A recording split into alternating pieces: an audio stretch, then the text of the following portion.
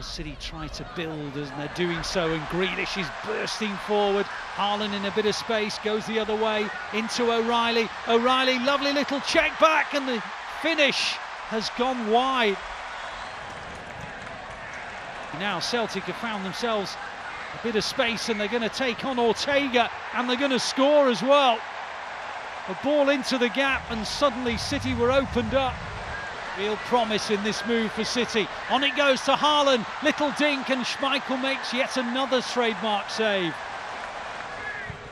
Good ball, bit of space, O'Reilly, Haaland, maybe Bob, another good save, but it's crept over the line, and Oscar Bob makes it 1-1.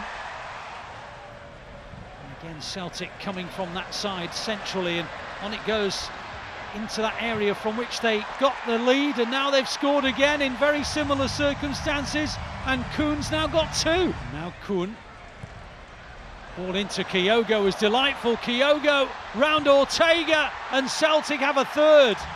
Umbete asks for an offside flag, it's not coming.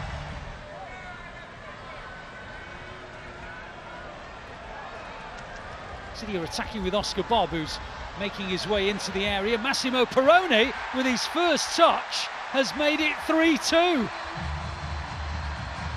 Now Grealish again, tried to thread it through to Perrone. Cleared as far as Undala.